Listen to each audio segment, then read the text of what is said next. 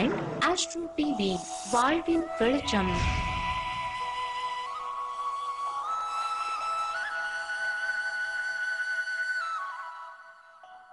Online astro TV நேயர்களை உங்களை எல்லாம் சந்திப்பதில் மிக்க நான் மகிழ்ச்சி அடைகிறேன்.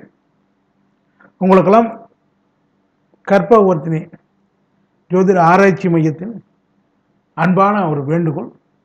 இதற்கு முன்னால் பகுதி ஒன்றை பார்த்திருப்பீர்களானால் இந்த பகுதியில் பார்க்கக்கூடிய விஷயங்கள் உங்களுக்கு எளிமையாக புரியும் என்ற நம்பிக்கையுடன் முதல் பகுதியை காணாமல் இருந்தால் அதை பார்த்த பின்பு இரண்டாவது பகுதியை பார்க்குமாறு அன்புடன் வேண்டிக் கொள்கிறோம். நன்றி. இப்போ முதல் பகுதியில் நாங்கள் பணம், உழைப்பு, அதிர்ஷ்டம், உணர்ச்சி, அறிவு, பிளானிங் அப்படிங்கிறத பற்றி அதை எப்படி இல்லாதீங்களா அதை எப்படி அதை பயன்படுத்தலாம் அப்படிங்கிறத உங்களுக்கு அறிவித்திருந்தால் அதை பயன்படுத்துமாறு கேட்டுக்கொண்டு இரண்டாவது பகுதியில் இவருடைய ஜாதக அமைப்படி தலைவன் அப்படிங்கிற ஒரு பேச கிளிக் பண்ணுறோம். தலைவன் அப்படின்னு பார்த்திங்கன்னா இவருக்கு சந்திரன் தான் வருது. அப்போ இவருடைய வாழ்நாளில் சந்திரனுக்கு கீழே தான் இவர் செயல்பட போகிறாருங்கிறது எல்லாருமே ஒரு குடும்பத்தில் ஒரு தலைவர். அப்போ அந்த தலைவருக்கு கீழே தான் அந்த குடும்பம் செயல்படும். அப்போ ஒரு நாடுன்னு எடுத்துட்டிங்கன்னா அந்த நாட்டில் தலைவர், இப்போ தமிழ்நாட்டுக்கு தலைவர் பிரதம நம்ம முதலமைச்சர். அதே மாதிரி இந்தியாவுக்கு தலைவர் அப்படின்னு பார்த்தீங்கன்னா நரேந்திர மோடி, பிரதமர். இப்படி ஒவ்வொருத்தரும் ஒரு தலைவருக்கு கீழே தான் நம்ம இயங்கிட்டு இருக்கோம். அது மாதிரி பார்க்கும்போது இந்த ஜாதகர் யாரை தலைவராக வைத்து இயங்குவார் என்பது இந்த ஜாதகத்தில் பார்க்குறோம். அப்போ இவருடைய ஜாதகத்தில் இவருடைய பிறந்த தேதி, பிறந்த நேரத்துக்கான டிசைட் பண்ணது பார்த்தீங்கன்னா இவருக்கு சந்திரனுங்கிற தெய்வம் தான் வருது. அப்போ சந்திரன் அப்படிங்கிற தெய்வம் தான் இவருக்கு தலைவராக இருக்க போகிறாரு. அந்த தலைவருக்கு கீழே தான் இவர் வழிநடத்தி பயணம் பண்ண போகிறாருன்னு அர்த்தம். ஒரு படைக்கு ஒரு தலைவர் இல்லாத ஒரு படையே இருக்காது. கேப்டன் சுருக்கமாக சொல்ல போனால் இந்த ஜாதகருக்கு இவர் தான் கேப்டனாக இருப்பார். அப்போ இவருக்கு சந்திரனே வருது. அப்போ இவர் சந்திரனை பின்னாடி போகும்பொழுது தான் இவருக்கு வெற்றி கிடைக்க முடியும். அந்த சந்திரனுங்கிற கேப்டன் அவருக்கு பின்னாடி இவர் செயல்பட போடக்கூடியது எல்லாமே சக்ஸஸ் ஆகும். அப்போ சந்திரனா யார் அப்படின்னு முதல் கேள்வி எடுத்தீங்கன்னா, தெய்வங்கள் எடுத்துட்டீங்கன்னா சந்திர பகவான் என்று நாம் இன்று சொல்லக்கூடிய தெய்வம் அப்படின்னு பார்த்தீங்கன்னா திங்களூர் சந்திர பகவான் எடுத்துக்கலாம். திங்களூர் அதாவது கும்பகோணத்துக்கு அருகே இருக்கக்கூடிய சந்திர பகவான் கோயில். அதற்கு அடுத்ததாக திருப்பதி பெருமாள். திருப்பதி பெருமாளை கீழே இவர் அணிபடையணும். அப்போ இந்த நபர் ஒரு காலகட்டத்தில் இவர் என்னுடைய கிளைண்ட், இவர் ரொம்ப கஷ்டத்தில் இருக்கார். என்ன ஒரு விஷயத்தை செஞ்சாலும் சக்ஸஸ் ஆக மாட்டேங்குது, ஃபெயிலர். எது பண்ணாலும் மிகப்பெரிய கஷ்டங்களை இவர் சந்திச்சிருக்கிறார். அப்போ நான் இவர் சந்திக்கும் போது நான் இவருக்கு சொல்கிறேன், என்னால் தொழிலவே நடத்த முடியலைங்க, நான் என்ன பண்ணுறது தெரியல அப்படின்னு சொல்கிறார். அப்போ இவருடைய ஜாதகத்தை நான் ஆராயும் போது இவருடைய ஜாதகத்தில் இவருக்கு பிளானிங் இல்லாமல் இருக்குது. அதே மாதிரி பணத்தை ஈர்க்க முடியாத ஒரு தகுதியாக இருக்கார், தகுதி இல்லாதவராக இருக்கார். அப்போ இவருடைய ஜாதகத்தை பார்த்துட்டு அதுக்கான சில ஐடியா கொடுத்து போட்டு இவருக்கு கீழே இயங்குங்க அப்படின்னு சொல்கிறேன். அதாவது சந்திரனுக்கு கீழே இயங்குங்க அப்படின்னு சொன்னேன். அப்போ சந்திரனுக்கு கீழே இவர் எப்படி இயங்குறாரு அப்படின்னு பார்த்தீங்கன்னா இவருடைய ஜாதகத்தில் திருப்பதி பெருமாளை பார்ட்னராக நான் சேர்த்து சொல்கிறேன். திருப்பதி பெருமாளை பார்ட்னராக சேர்த்து சொல்கிறேன். ஏன்னா அவர் தான் கேப்டன், அவர் பங்கு இல்லாமல் இந்த வண்டி போகாது.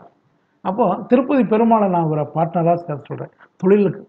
அப்போ தொழிலுக்கு என்ன பார்ட்னராக இவர் சேர்த்துறாரு அப்படின்னு பார்த்தீங்கன்னா இவருடைய வருமானத்தில் இவர் விருப்பம் போல ஒரு குறிப்பிட்ட தொகையை எடுத்து வைக்க சொல்கிறேன்.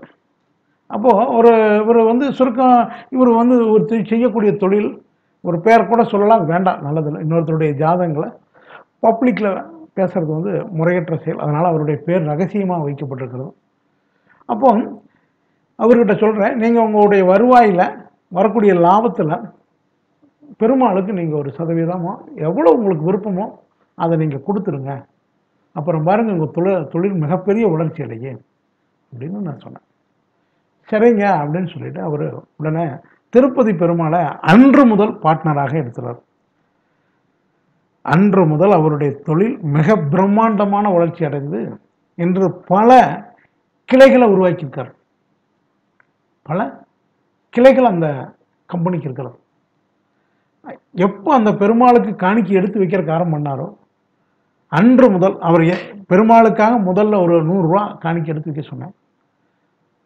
அந்த தொழில் மூலமாக மாதம் மாதம் அந்த கணக்கு முடிச்சுட்டு அந்த உண்டியை வச்சிருக்காரு. அந்த உண்டியில் அவர் அந்த காணிக்கை எடுத்து வச்சுட்டு இன்று வரைக்கும் வருடத்தில் ஒரு முறையோ இல்லை வருடத்துக்கு 2 முறை கூட செல்கிறார். 2 முறையோ போய் கண்டிஷனாக இவர் அந்த பணத்தை திருப்பதி பெருமாளுடைய காணிக்கை செலுத்திட்டு வந்திருக்கார். இன்று தொழிலில் மிகப்பெரிய வளர்ச்சி அடைந்திருக்கார். அதனால தான் இவரை தலைவன் என்று நாங்கள் சொல்கிறோம். தலைவன் இல்லாத ஒரு குடும்பமும் சரி வராது. அதனால் ஒரு ஜாதகருக்கு தலைவனுங்கிறது இந்த சந்திரன் வரனால ஒரு சந்திரனுடைய வழிபாட்டை இவர் செய்யலாம். அதே மாதிரி தாயாருடைய வழிபாடு செய்யலாம். தாயாருடைய பேச்சு கேட்கலாம், தாயாருடைய அறிவுரை கேட்கலாம். அதே மாதிரி மாமியாருடைய அறிவுரையும் கேட்கலாம். அப்போ சந்திரனுங்கிற கான்செப்டை இவர் ரொம்ப விரிவுபடுத்தலாம். சுருக்கமாக இப்போ சொல்ல போனீங்கன்னா சந்திரன் அப்படின்னு சொன்னீங்கன்னாவே பெண் தெய்வமாக வந்துடும். சந்திரன் சொன்னாங்க திருப்பதி பெருமாள் பக்கத்தில் லோக்கலில், அதாவது நம்ம சுற்று வட்டார பகுதியில் இருக்கக்கூடிய பெண் தெய்வத்தை வழிபாடு பண்ணலாம். அந்த பெண் தெய்வத்தை எப்படி வழிபாடு பண்ணணும் அப்படின்னு பார்த்தீங்கன்னா குளம் இருக்கக்கூடிய பகுதியில் இருக்க பெண் தெய்வத்தை வழிபாடு பண்ணலாம். ரொம்ப சூப்பராக வேலை செய்யும். அந்த கோயிலுக்கு போகும்போது அங்கே இருக்கிற தப்பு குளத்தில் குளிச்சிட்டோம் அல்லது முகம் கைகால் அலம்பிட்டு சென்றால் மிக அற்புதமாக இவருக்கு வேலை செய்யும். ஏன்னா இவர் சந்திரனுடைய கான்செப்டில் வரனால அவருக்கு கண்டிஷனாக குளம் இருக்கணும். அந்த குளத்தில் நீர் ஆடிட்டு போய் இல்லை தீர்த்த குளம்னு சொல்லுவாங்க, அது இருக்கிற மாதிரி இருக்கக்கூடிய இடங்களில் குளிப்பாடி குளித்துட்டு போய் அந்த தெய்வத்தை, சந்திரன் என்பவர் தாய், எந்த கோயிலுக்கு போனாலும் அம்மன் கோயில், எந்த கோயில் அம்மனை வேணாலும் தேர்ந்தெடுக்கலாம்.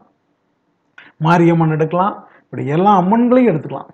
அந்த அம்மனில் குறிப்பாக குளம் இருக்கணும், தீர்த்த குளம் இருக்கணும். அங்கே போய் தீர்த்த குளத்தில் குளித்து விட்டோம் அல்லது இவர் அங்கே கைகால் அலம்பிட்டோ போய் அந்த தெய்வத்தை தரிசனம் பண்ணால் மிக அற்புதமாக இவருக்கு வேலை செய்யும். சந்திரனுடைய ஆக்டிவிட்டி இவருக்கு ரொம்ப கிடைக்கும். திருப்பதியே போனாலும் அங்கே இருக்கிற தீர்த்த குளத்தில் நீராடி சென்றால் தான் இவருக்கு பிரயோஜனம். இவருடைய ஜாதகத்திலேயே பொதுவாக எந்த தெய்வத்தை தரிசனம் பண்ண போனாலும் கண்டிஷனாக தீர்த்த குளத்தில் குளிச்சுட்டு போகணும். ஏன்னா இவர் சந்திரனுடைய கான்செப்டில் வர்றார். சந்திரன் என்றால் நீர் என்ற பொருள். அப்போ நீர் இருக்கக்கூடிய ஸ்தலங்களில் போய் இவர் வணங்கும் போது இவர் கேப்டன் ஆவார். இவர் இன்னொருத்தருக்கு கேப்டனாக வரக்கூடிய சூழ்நிலை உருவாகும். இவர் இன்னொருத்தர் வழிநடத்தக்கூடிய தகுதி இவருக்கு உருவாகும். அவர் முதலாளி ஆகலாம். குடும்பத்தில் இவருடைய பேச்சை எல்லாரும் கேட்டு இவருக்கு பின்னாடி எல்லாருமே வழிநடத்தக்கூடிய ஒரு தகுதியை உருவாக்கி தரும். இவருடைய வழிபாடு சந்திரன் வரும்பொழுது கண்டிப்பாக தீர்த்த குளம் இருக்கக்கூடிய தெய்வத்தை வணங்கினா போது மிக அற்புதமாக இவருக்கு வேலை செய்யும். அதுக்கு அடுத்தபடி இந்த சந்திரன் அப்படின்னு சொன்னீங்கன்னா நெல் தான் சொல்லுவாங்க. அப்போ இவர் தீபம் போடும்போது ஒரு தட்டத்தில் நெல்லை வச்சு அதுக்கு மேலே தீபம் போட்டால் சந்திரனுடைய ஆக்டிவிட்டி அங்கே ஆகிட்டே இருக்கும். அதை சுருக்கமாக சொல்ல போனால் ஒரு தட்டத்தை எடுத்துக்கங்க, அந்த தட்டத்தில் நெல்லை பரப்பி விடுங்க, பரப்பி அதுக்கு மேலே தீபத்தை போடுங்க. தீபத்தை போடலாம். போடும்போது சந்திரனுடைய ஆக்டிவிட்டி இவருக்கு ரொம்ப பிரம்மாண்டமாக கிடைக்கும். பச்சரிசிலையும் போடலாம், நெல்லில் போடலாம். அதுவுமே இல்லைன்னா பச்சை தண்ணி ஊற்றி இவர் தீபம் போட்டாவே போதும். அவருடைய ஆஃபீஸ், அவருடைய வீடு, அவருடைய தொழிற்சாலை, இந்த இடங்களில் இந்த மாதிரி வழிபாடுகளை செய்யும் பொழுது அவருக்கு சந்திரனுடைய ஆக்டிவிட்டி ஃபுல்லாக கிடைக்கிற காரணம்னு இவர் தலைவனாக அங்கே நிரந்தரமான தலைவனாக இருக்கலாம். குடும்பத்தில் நிரந்தர தலைவன். ஒரு வேலை செய்கிற இடத்துல இருந்தோன்னா அங்கே இவர் தான் தலைவராக இருப்பார். அதே மாதிரி எல்லா விஷயத்திலும் இவர் தலைவருக்கான வாய்ப்பை கிடைக்குங்கிறதுல மாற்று கருத்து இல்லை. அதுக்கு அடுத்ததாக இவருடைய சக்தி எண் அப்படிங்கிறத நம்ம கிளிக் பண்ணுறோம். இந்த சக்தி அப்படின்னா என்ன அப்படின்னா ஒரு மனிதனுக்கு உயிர் இருந்தால் மட்டும் பத்தாது. அந்த மனிதனுக்கு சக்தின்னு ஒன்று வேணும், ஒரு எனர்ஜி வேணும். எனர்ஜி இல்லாத பொருள் ஜடம்னு பேர். அப்போ இவருடைய சக்தி எங்கே கிடைக்குது அப்படிங்கிறத நம்ம கிளிக் பண்ணுறோம். இவருக்கு வந்து பார்த்தீங்கன்னா சக்தி என்ன வருகிறது அப்படின்னு பார்த்தீங்கன்னா 8 3 4 வருது. 8 3 4 வருது. அப்போ இங்கே ப்ராக்கெட் கொடுத்துக்கு பார்த்தீங்கன்னா 3, இந்த 3 மூலம் தான் அவருக்கு சக்தி கிடைக்க போகுதுங்கிறது அர்த்தம். 3 மூலம் தான் அவருக்கு சக்தி கிடைக்க போகுது. இப்போ 3ன்னா என்ன? குரு. அப்போ இவர் வந்து இவருடைய கர்மாவை, இந்த சக்தி என்ன அப்படின்னு பார்த்தீங்கன்னா தன்னுடைய கர்மாவை டெலிட் பண்ணக்கூடிய ஒரு எண், தனக்கு இருக்கக்கூடிய தோஷங்களை நிவர்த்தி பண்றது. எல்லா மனிதருக்கும் தோஷம் இருக்கும். அழுக்கு இல்லாத மனிதரும் கிடையாது, தோஷம் இல்லாத மனிதரும் கிடையாது. ஒரு ஜாதகத்தை எடுத்துட்டீங்கன்னா ஏதோ ஒரு விதத்தில் ஏதோ ஒரு தோஷம் இருக்கும். தோஷம் இல்லாத ஜாதகங்களை பார்க்கவே முடியாது. ஏன் என்றால் எந்த ஒரு சூழ்நிலையிலும் எல்லா கிரகங்களும் பாசிட்டிவா இல்லை. 2 பாவம் எந்த ஒரு ஜாதகத்துக்கும் அது சரியில்லாமல் தான் அமைந்திருக்கும். அதனால் தோஷம் இல்லாத மனிதர்கள் பிறப்பது இல்லை, அழுக்கில்லாத மனிதரும் இருப்பதில்லை. ஏதோ ஒரு என்னதான் நீங்கள் குளித்தால் நம்முடைய உடம்புல அழுக்கு ஒரு பகுதியில் மறுபடியும் தேய்ச்சிங்கன்னா வரும். அதுபோல தான் தோஷம் இல்லாத ஜாதகங்களை பார்க்க முடியாது. அப்போ நம்முடைய தோஷங்களை நிவர்த்தி பண்ணுறதுக்கான தெய்வம் அப்படின்னு பார்த்தீங்கன்னா அது சக்தி என்னன்னு நான் சொல்கிறேன். ஒரு மனிதன் முடங்கி கிடக்கிறான்னா தோஷங்கள்னால தான் முடங்கி போடுவான், தோஷங்கள்னால தான் அவன் செயலிழந்து இருப்பான். அப்போ நம்ம அந்த தோஷத்தை நிவர்த்தி பண்ணுறதுக்கு என்ன அப்படின்னு பார்த்தீங்கன்னா அதுக்காக நீங்கள் மிக பெரிய செலவு பண்ணணுங்கிற அவசியம் இல்லை. இப்போ இந்த 3ஆம் எண் தான் அவருக்கு வருது. அப்போ 3ஆம் எண் என்று சொன்னாலே குருன்னு பேர். 3ஆம் எண் சொன்னாவே குரு என்று பொருள். அப்போ இவர் குரு வழிபாடு செஞ்சாவே போதும். குரு என்றால் என்ன அப்படின்னு பார்த்தீங்கன்னா சீவசமாதி வழிபாடு, ஆலங்குடி, தென்திட்டை, தலையெழுத்து மாற்றும் பிரம்மா, திருச்சிக்கு பக்கத்தால் இருக்குது தலையெழுத்து மாற்றும் பிரம்மா, கும்பகோணத்துக்கு பக்கத்தால் இருக்கிறது ஆலங்குடி, தஞ்சாவூருக்கு பக்கத்தால் இருக்கிற தென்திட்டை, மதுரைக்கு பக்கத்தால் இருக்கிற குருவித்துறை, திருச்செந்தூரில் இருக்கிற முருகப்பெருமாள். இந்த ஸ்தலங்களில் ஏதோ ஒரு ஸ்தலங்களில் போயிட்டு வந்தாவே இவருடைய கர்மா டெலீட் ஆயிடும். போன ஜென்மத்தில் செய்த தவறுகள், அறிந்தோ அறியாமலையோ செய்த தவறுகள் டெலீட் ஆயிடும். நீங்கள் எந்த ஒரு ஜாதகத்தையும் நீங்கள் பார்க்கலாம். யாராக இருந்தாலும் தன்னை சுத்தப்படுத்தாத இருந்தால் அவங்க பொழிவு இல்லாமல் தான் இருப்பாங்க. ஒரு மனிதன் குளிக்காமல் எப்படி இருந்தால் எப்படி இருப்பானோ அதுபோல தான் தன்னுடைய தோஷங்களை டெலீட் பண்ணாமல் இருக்கக்கூடிய மனிதர்கள் வந்து அப்படித்தான் இருப்பாங்க. சுருக்கமாக சொல்லப்போனால் குளிச்சா புத்துணர்ச்சியாக இருப்பாங்க, சுறுசுறுப்பாக இருப்பாங்க, ஒரு சுகாதாரமாக இருப்பாங்க. ஆனால் அதே குளிக்காத மனிதரை பார்த்தீங்கன்னா குளிக்காத மனிதர் பார்த்தீங்கன்னா ரொம்ப சோர்வையாக சோர்ந்து போய் இருப்பாங்க ஒவ்வொரு அது மாதிரி இந்த கர்மாவை டெலீட் பண்ணணும். அப்போ இவர் எப்படி இந்த கர்மாவை டெலீட் பண்ணணும் அப்படின்னா அந்த குருங்கிற காரகத்தின் மூலம் இவருடைய கர்மாவை டெலீட் பண்ணலாங்கிறது தான் இந்த எண்கணிதம் அவருக்கு சொல்லுது. அப்போ குரு வழிபாடு ஒரு செய்யலாம். சுருக்கமாக சொல்ல போனீங்கன்னா பொருளாதாரம் இல்லை, நான் எல்லா பக்கம் போக முடியல அப்படின்னா தான் வீட்டில் ஒரு வாழை மரத்தை வச்சு அந்த மாலை மரத்துக்கு மஞ்சள் நீர் ஊற்றிட்டு வந்தாவே போதும். குரு நேரத்தில் வியாழக்கிழமை காலையில் 6 to 7 குரு வாரம் வரும், மதியம் 1 to 2 வரும், இரவு 8 to 9 வரும் குரு வாரம். இப்படி ஒவ்வொரு நாளும் குரு வாரம் வரும். அந்த நாட்களில் ஏதோ ஒரு நாட்கள் வியாழக்கிழமை செய்வது ரொம்ப சிறப்பு, கால சிறந்தது. இல்லை மற்ற நாட்களில் குரு வாரம் வரக்கூடிய நாட்களில் மஞ்சளும்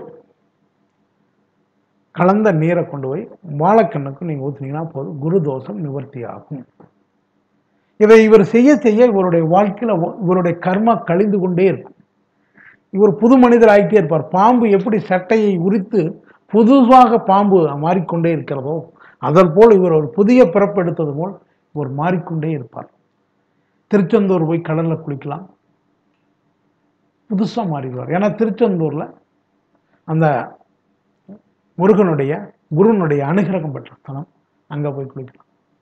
குளிச்சுட்டு வந்தாவே புத்துணர்ச்சி அடைஞ்சு ஒரு பாம்பு சட்டை கழட்டின மாதிரி புது மனிதராக வருவார். அதே மாதிரி ஆலங்குடி போய் தரிசனம் பண்ணிட்டு வரலாம், தென்திட்ட தரிசனம் பண்ணலாம், தலையெழுத்து மாற்றும் பிரம்மா கோயிலுக்கு போயிட்டு வரலாம். பக்கத்தால் இருக்கக்கூடிய சீவ சமாதி வழிபாடுகளை இவர் செய்யலாம். சிவசமாதி வழிபாடுகள் செஞ்சாவே இவருக்கு போதும். இன்னும் சுருக்கமாக சொன்னால், நெய்யில் குருனுடைய காரகம் பலமாக இருக்குது. அப்போ நெய்யை வாங்கி, சுத்தமான பசு நெய் வாங்கி, அந்த பசு நெய்யை இவர் உடம்பாக தேய்ச்சி ஒரு 6 மணி நேரம் கழித்து கொடுத்தாவே போதும். கண்டிஷனாக குருனுடைய காரகம் இவருக்கு பாசிட்டிவாக இருக்கும். சுண்டலை சாப்பிட்லாம். வாரத்தில் ஒரு நாளைக்கு சுண்டல் சாப்பிட்லாம். அதாவது சுண்டல் அப்படின்னா நீங்கள் சொன்ன மாதிரி பலகாரமாக சாப்பிட்றத விட சுண்டலை ஊற வச்சு அது முளைக்கக்கூடிய தன்மையில் இருக்கணும். எண்ணெயில் வறுத்தீங்கன்னா முளைக்கக்கூடிய தன்மை இழந்துடும். தண்ணியில் ஊற வச்சு அந்த சுண்டலை சாப்பிட்டீங்கன்னா, பொதுவாக இந்த நவக்கிரகங்களுக்கு உண்டான தானியங்களெல்லாம் ஊற வச்சு தான் சாப்பிடணும். அதை எண்ணெயில் போட்டு வதக்கியோ இல்லை பலகாரமோ செஞ்சு சாப்பிட்டா பலன் அளிக்காது. சுண்டல் சாப்பிடலாம். தினசரி சந்தனத்தில் மன்னிக்கணும், மஞ்சளில் பொட்டு வச்சுக்கலாம். காலையில் இருந்துச்சோன்னா மஞ்சள் பொட்டு வச்சுட்டா போதும். ரொம்ப குருனுடைய ஆக்டிவிட்டி கிடைக்கும். கையில் குரு விரலில் தங்கத்தில் மோதிரம் போட்டுக்கலாம், குரு விரலில் போட்டுக்கலாம். அதே மாதிரி புஷ்பரக கல்லை கையில் அணிந்துக்கலாம். இதெல்லாம் செய்யும்போது இவருடைய கர்மா கழிந்துட்டு வருங்கிறதுல எந்த விதமான மாற்று கருத்து இல்லை. இந்த குருவை ஆக்டிவேட் பண்ணிடலாம். ஏதாவது பெரிய மனிதர்களை கண்டா அவங்க காலில் விழுந்து வணங்குதல், ஆட்சி பெறுதல். குரு குழந்தைகளுக்கு, சின்ன சின்ன குழந்தைகளுக்கு ஏதாவது பொருள்களை வாங்கி கொடுக்கலாம். ஏழை குழந்தைகளுக்கு ஏதாவது ஒரு பொருள்களை வாங்கி கொடுக்கலாம். துணி எடுத்து கொடுக்கலாம். துணிங்கிறது மிக ஒரு அற்புதமான பரிகாரம். அதாவது எதுக்காக ஒரு மனிதனுக்கு மானம் போகும் ஒரு நிலை உருவாச்சுன்னா துணி வாங்கி கொடுத்து அந்த மானம் காக்கப்படும். பரிகாரங்களையே நான் பரிகாரம்னு சொல்றதில்ல, வழிபாடுன்னு தான் சொல்லுவேன். ஒரு ஏழை குழந்தைக்கு ஒரு துணி எடுத்து கொடுத்தாங்கன்னாவே போதும். உடை, இந்த உடை எப்படி நம்ம மனிதனுடைய மானத்தை காப்பாற்றுகிறதோ அதன்போல் நம்முடைய மானம். ஒருத்தருக்கு சுருக்கமாக சொல்லப்போனால் உடைத்தானம் அப்படிங்கிறது எதுக்காக செய்யலாங்க அப்படின்னு பார்த்தீங்கன்னா, தன்னுடைய மானம் போய்கூடாது. நமக்கு ஒரு உடை இல்லைன்னா என்ன மாதிரி நம்மளை பார்ப்பாங்க, அசூசியாக பார்ப்பாங்க. நம்மளை அந்த மாதிரி ஒரு விவர மனிதனும் ஆடையின்றி இருப்பதில்லை. அதுபோல் ஒரு ஆடையை கொடுக்கும்போது அவங்களுடைய மானம் காப்பாற்றப்படுகிறது. அதாவது குழந்தைகளுக்கு எடுத்து கொடுக்கலாம், வயதான பெரியவங்களுக்கு எடுத்துக்கலாம். அதாவது தன்னாசிகள், சுவாமியார்கள், இவங்களுக்கு எடுத்துக்கலாம். உங்களுக்கு பிடிச்ச ஜோதிடருக்கு கூட எடுத்துக்கலாம். அவர் ஒரு குரு. உங்களுக்கு ஜோதிடருக்கு ஒரு மஞ்சள் வேட்டி, மஞ்சள் துண்டு எடுத்து கொடுத்தீங்கன்னா போதும்.